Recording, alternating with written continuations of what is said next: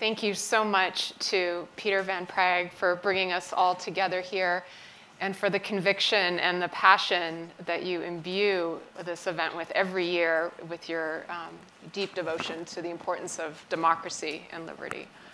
My name is Luiza Savage. I am Executive Editor for Growth at Politico, and we are very proud to be a media partner on this event. We are covering it in detail in a number of our newsletters, so please we invite you to read National Security Daily, Morning Defense, and Ottawa Playbook. It's a great honor for us to be here as we are growing our operations as an independent news organization in the United States, in Europe, in the UK, and here in Canada. So what a moment for all of us to gather as we stand here at the cusp of what Peter's called a new era, both for the United States and for the world. And I cannot think of anyone better capable of helping us navigate what lies ahead and to set the stage for this weekend than two prominent senators, both former governors, who have served as the leading force for, I think, 5 years of the United States congressional delegation here at Halifax. They're very unique. They have this very strong bipartisan working relationship and respect between the two, which I think ought to serve as a model for many more people in Washington. And so it's fortuitous that in the next Congress, they are expected to hold the most senior positions on the Senate Foreign Relations Committee as chairman and ranking member. So thank you for being here.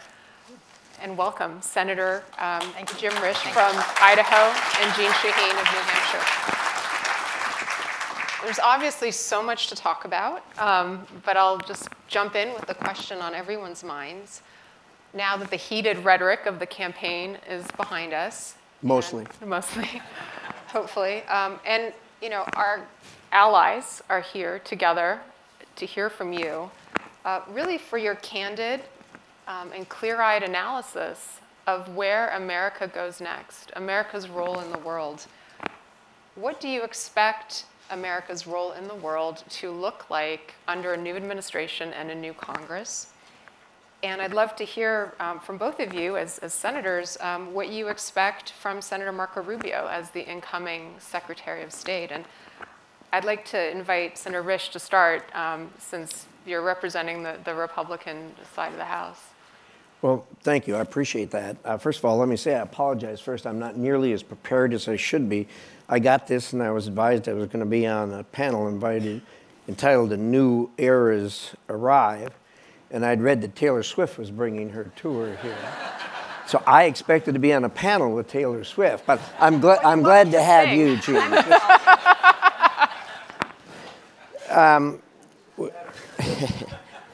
Well, look, this is that's a pretty general question to start with.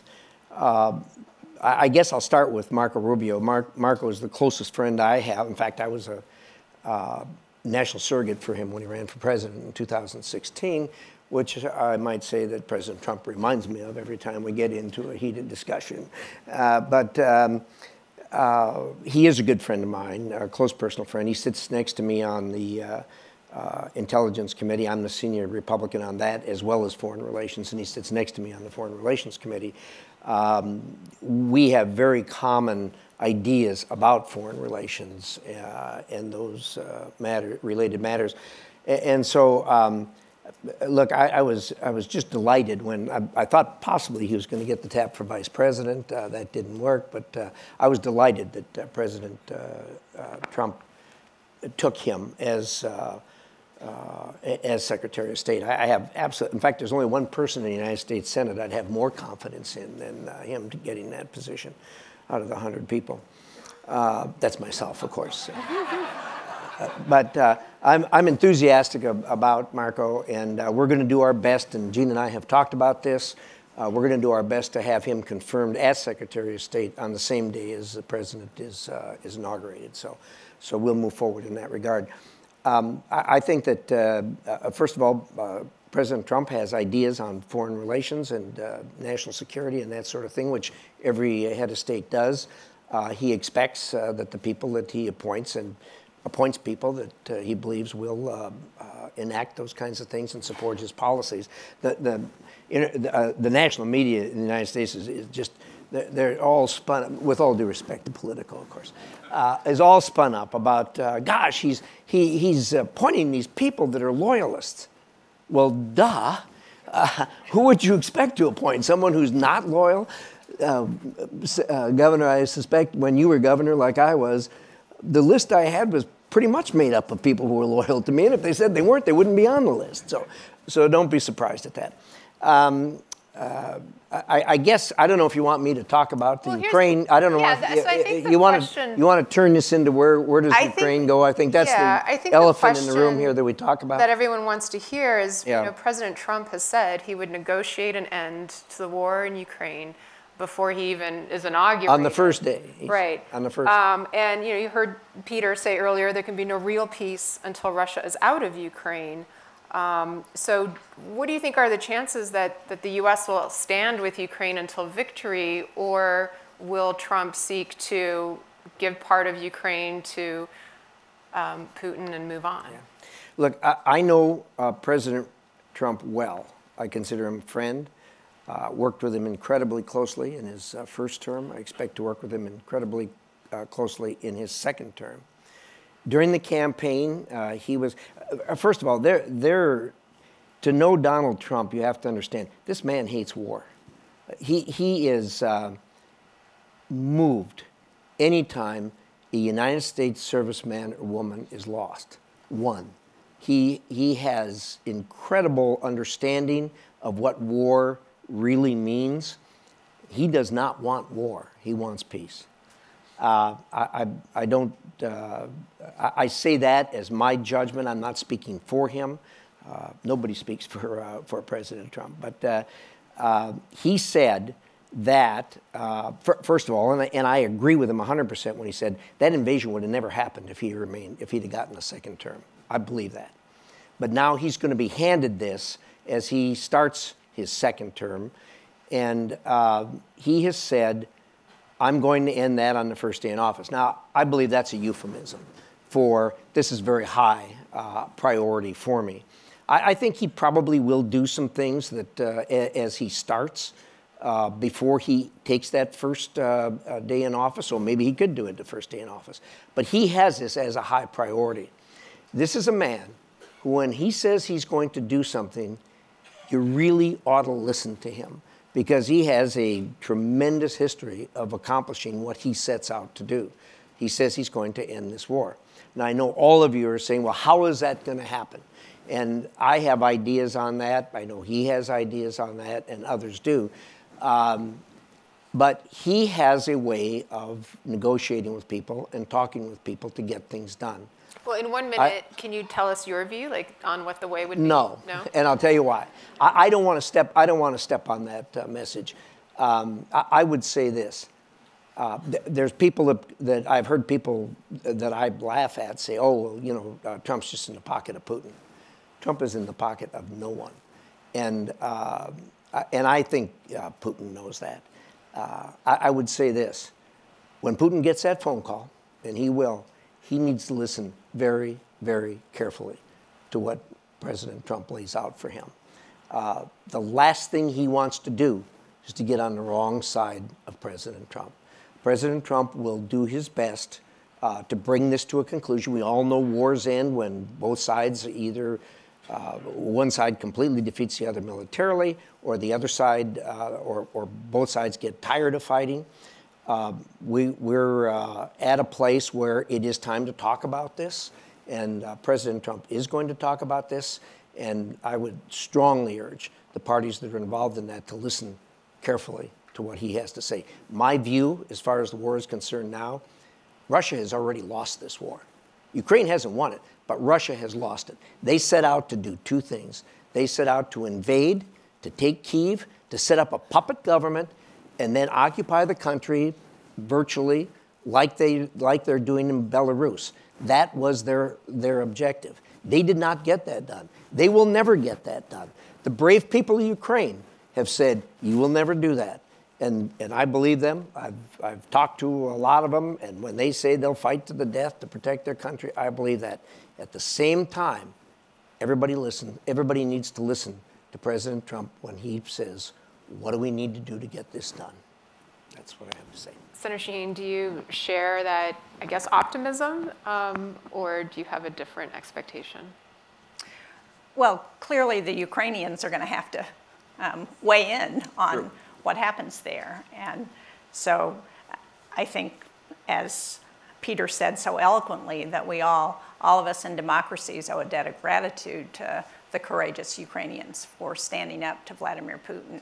You know, I really appreciated the opening video this afternoon because I got to go to the 80th anniversary of Normandy this year. I had never been to Normandy. My father fought in World War II. I lost an uncle in World War II. And to see the veterans who were still there, aged from 97 to 107, and to listen to the leaders, the allies who fought that war, because that to me was the message that came out of Normandy, that came out of this video that Minister Blair talked about.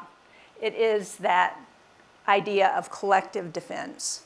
The United States has an important role, but what has made us so strong is our allies, our ability to put together a coalition and to work together. And that clearly is going to weigh in prominently in what happens in Ukraine, in what happens in Taiwan, in what happens in the Middle East. This is those of us who care about democracy, who believe that that's the right of people to be free, to enjoy freedom, working together are able to address these kinds of conflicts. Do you think that if the conflict were to come to an end with some territory, staying in Russia's hands, does that risk emboldening China, Iran, the crinks, as Peter calls him? I mean, how risky is that? Listen, there's no doubt that our adversaries are watching what happens in Ukraine. They're watching to see if we are going to make good on our commitments when we weigh in. They're watching to see, we know that President Xi in China has already looked at his timetable for Taiwan based on Ukraine. So I think that's very important. One of the things that I think is most concerning that has happened as the result of the war in Ukraine is this development with Iran and China and Russia and North Korea, where they're now all supporting Putin in his effort in Ukraine. And so make no mistake, they're looking at the outcome there. And I think we make a big mistake in NATO and the free world if we blink on this and say we are no longer going to support the Ukrainians in this effort. Senator Risch, do you think President Trump sees that connection? Well, no doubt he sees that connection. Look, I think that most people who work in this lane have come to the conclusion that I have, and I watched what I said a year ago. I guess it was a year ago that it was concerning to have these bad guys come together. Look, if you're looking for a new era in the world, look for an era where you have what I call the no-goodniks group and the good guys on the other side. You have democracies, capitalist, free market, free people with high degree of sensitivity for human rights on one side, and on the other side, you have autocracies that are socialist, communist governments.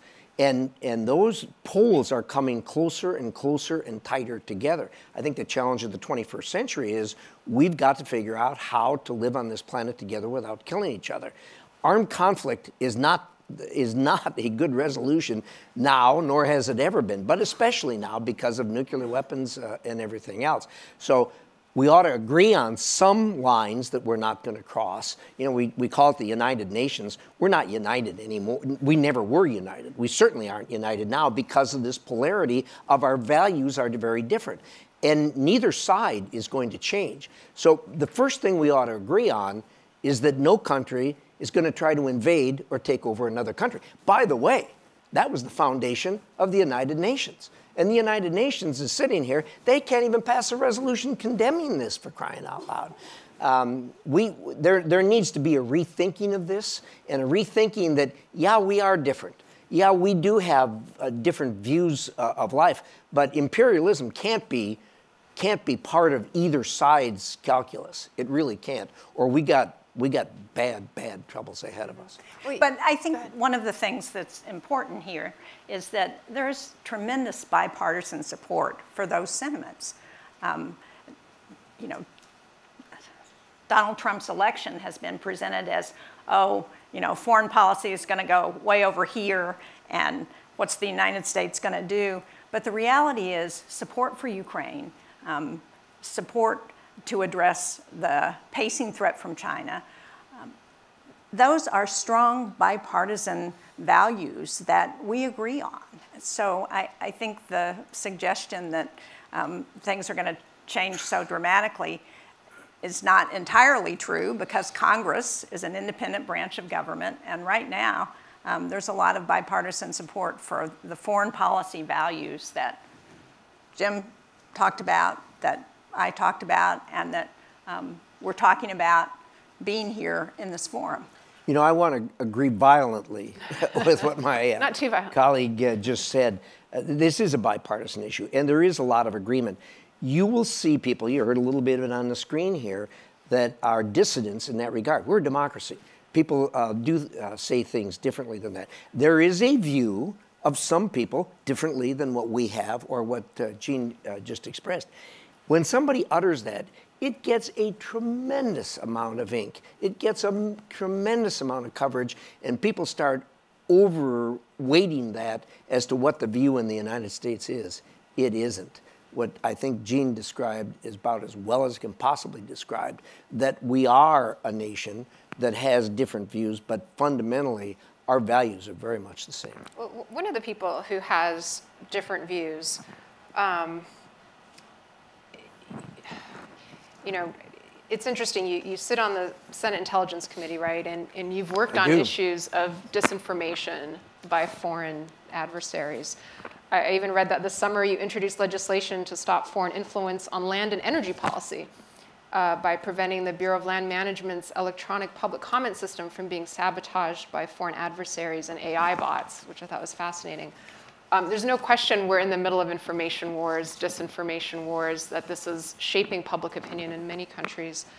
So given all that, the nominee for Director of National Intelligence. I know where this is going, by the way. Tulsi But Gabbard. finish your question. Well, I mean, she's been criticized for openly echoing what many people consider the Kremlin line on Russia's invasion of Ukraine and blaming it on NATO. Her TV comments get amplified on Russian state media, and this would, in this role, she would be controlling the brief, the intelligence brief that the president gets, right? I'm just wondering if you have concerns about her taking on that role, overseeing U.S. intelligence, and what criteria do you think your colleagues in the Senate should apply to assessing that nomination? I think, first of all, let me say, we have 17 intelligence agencies in the United States. And there are thousands of people, tens of thousands of people that work in intelligence. Those intelligence agencies, by the way, told us that the Ukraine war would last 3 days, maybe 3 weeks at the most, okay? All but one of them. One of them said, not so fast. But 16 of the 17 said that. But there are thousands of people involved in that. I wouldn't focus on one person. We here in the Intelligence Committee, we don't have a person come in that controls the information to us. It is through these 17 different intelligence agencies, and that's going to continue. That's not going to change within those within the intelligence agencies and those thousands of people. Again, you have a variety of thought, but I am not concerned that a person is going to influence the president to the point where he changes his basic view on things. On the issue of the nomination, Senator Shaheen, last time we spoke on a panel at Halifax, it was about women and girls in Afghanistan. And you have been a champion for women's rights around the world. And also, as a senior member of the Senate Armed Services Committee, you were important in its adoption of reforms on the Uniform Code of Military Justice to address sexual assault in the military. You'll be voting on the confirmation of the nominee for Secretary of Defense, Pete Hegseth, and he has said that he is against women serving in combat roles. He is also facing a sexual assault allegation that was made against him, according to an unsealed police report. And I know a lot goes into these confirmations, but I'm wondering on those specific points, what message do you think that appointment would send to the women in the armed forces? Well, we have a process. There will be a hearing. There will be an opportunity to ask questions of the nominee. And hopefully there will be a background check done that will uncover whether there are any other concerns. I think we need to say very clearly to women in the United States, we would like those women who are interested, who meet the qualifications, to join the military. Right now, about 18% of our military are women. We are not meeting our recruitment goals as it is. If women think they can't participate fully in our military, take on combat roles, that's going to have an impact on what women are willing to join our military. That's going to have a significant impact on our readiness, on our ability to do the mission of the men and women in the armed services. And I think that will be very clearly asked at the hearing for Mr. Hegseth. I think the issue of sexual assault, as we've heard some other senators refer, is a concern in our military. It's one that we have not fully addressed yet. We've taken a number of steps. There's a lot of effort to do something about that. The intent, and everybody understands how important that is, but it hasn't been fully addressed yet. I don't think having somebody who has a questionable record on that issue is a message to the women of the military that we want to send, or the women of the country that we want to send. But again, I think we've got to follow through on the process that we have. I believe that the committee is going to ask those questions. I certainly intend to ask some of those questions. I think we also have a management issue within the Department of Defense. It's our biggest department within the United States government, the most people serving there. We need to make sure that whoever is in charge there has the ability to address the cooperation and collaboration that needs to happen within that department. And I certainly agree there are some changes that need to be made. I would bet that everybody here representing the United States military would agree with that. Your colleague, Senator Kramer, said in an interview with Politico he should retract those comments to get confirmed. Do you agree with that, Senator Risch, on women in combat? The women in combat situation. Look, I think it's delusional for anybody to not agree that women in combat creates certain unique situations that have to be dealt with. I think the jury's still out on how to do that. I'm not a military person. I rely on the military to handle those kinds of things. What I demand of the military is that they focus on the #1 job they have, and that is winning, if indeed we get into combat. So I'll leave that to them to sort that out. On the last 2 seconds we have here, we're in Canada, which was a founding member of NATO, of course, and Canada's also hosting this weekend the NATO Parliamentary Assembly. Congressman Mike Turner, who is heading the US delegation there, told my colleague, in no uncertain terms, that there would be no NATO if other countries spent the way Canada does on defense. Very critical of Canada's spending, not to the 2% level. We heard from Minister Blair, Canada's working on it, doing more. There's some discussion here about what should the focus of Canada's military spending be. Professor Stein has written a paper arguing it should be on the Arctic. Minister Blair was talking about the Arctic today. Do you think that is kind of where Canada can make the biggest impact for collective security is in the Arctic, or do you think it's somewhere else, Indo-Pacific or any other place? You know, that's a really good question. Break it into two parts. First, the good news. The United States is negotiating with Canada, not negotiating as much as discussing with Canada how they should spend, where they should spend, getting the biggest bang for the buck. That's the good news. Good discussions. Not really a lot of dissent on either side. Let's go to the bigger question, and that is the dollar amount. That statement that was made wasn't about that NATO would be in a tough place if everybody spent like Canada does. That wasn't very diplomatic. Unfortunately, it was true. It is a hard thing to look our friends in the eye and say, look, folks, we all made an agreement. We're all in this together. NATO is the strongest, most successful, the best military alliance in the history of the world. Putin found that out. He didn't think that was going to be the case, I believe, when he did the invasion. He thought it would split NATO. NATO today is stronger than it has ever been. The commitment is stronger than it ever been. We have a couple of recalcitrants, which we beat about the head and shoulders unmercifully every time I get the opportunity. We've added 2 really, really strong members. Jeanne and I both worked on that and pushed that very hard. Look, we made a deal. Let's all pull together. Now, with all due respect, my good friends from Canada, I will say, they say, well, we're working on this. And so we say, what does that mean? They say, well, you know, we're kind of looking at 2032. I do not speak for the President of the United States, the President-elect of the United States. If he were in this room, you would get a very large guffaw from him on talking about 2032. It's got to be better than that. It truly, truly has to be better than that. We love Canada. It's our closest ally. It's our border. It's our cousins. It's our friends. But we made the deal. Let's do the deal. Senator Shaheen?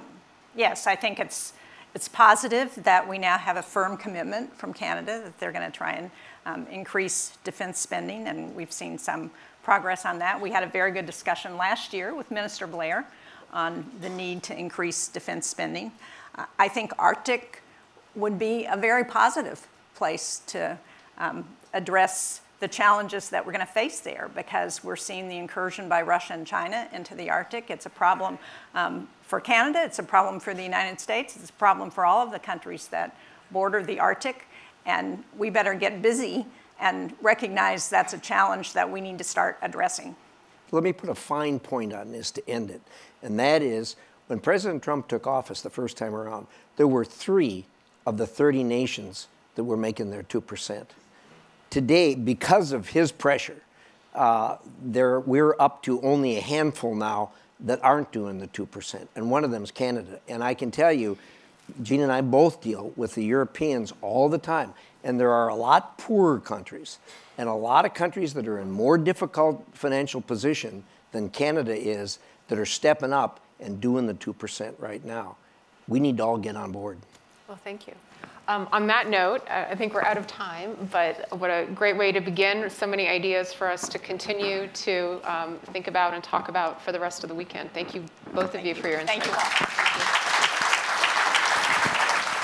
Thank you so much. Thank you.